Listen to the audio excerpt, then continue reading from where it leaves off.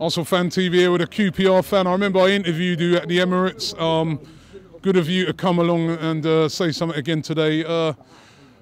What did you make of the game? Yeah, first off, what I want to say is, thanks for the interview at the Emirates.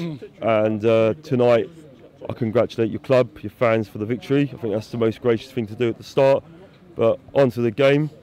We showed you a little bit of respect again, like at the Emirates, but we at least went punch for punch, which was good. But I just feel that the game got away because we just sort of got overpowered a little bit, to be honest. You know, I was saying to my cameraman there, me and him sitting together, and I was saying to him, it's the type of game that if Arsenal score first, I can see us getting a couple, I can see your confidence getting knocked because you are kind of down there, and it did sort of go that way. It looked like your head's kind of dropped when you went 1-0 down. Yeah, we sort of lost our way a little bit, which was disappointing. Lost the plot a little bit. We had to keep it at 1-0, you know. And obviously, when it went to 2, it was hard. Then we found it hard. We really did. You know, Sanchez was just unplayable. But I felt if we needed to get the first goal tonight, and with all due respect, we're not playing the Invincibles here, the 49-game unbeaten side, who I rate is arguably the greatest side of all time. We're not playing like, you know, Tony Adams or Nigel Winterburn or Kieran at the back. This is Mertesacker, and he's been slaughtered this season. So I felt that we just had to make him work a little bit because he doesn't like the rough and tough stuff. So Charlie didn't really get the service as much in the second half.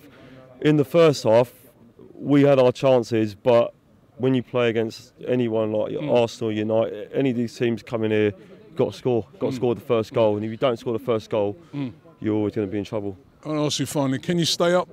I mean, I've got a little soft touch for QPR because, you know what, I was born in northwest London. I never used to live far from here. Can Queen's Park Rangers stay up? Of course we can. Saturday against Tottenham, we've got to win now because that's the game in hand. So, listen, I'm right behind you on that one, mate. Trust me. I'm right behind you. I'm right behind you.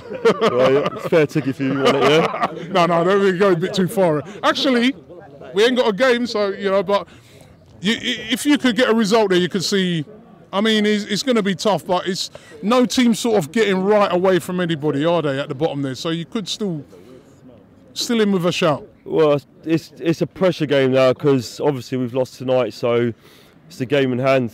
So it's very, very important now that we do get something from that game. The home form has just tailed off a little bit now, which is the concern. I reckon it's looking like it's between us and Villa. I think Leicester, Burnley are probably doomed now, you know.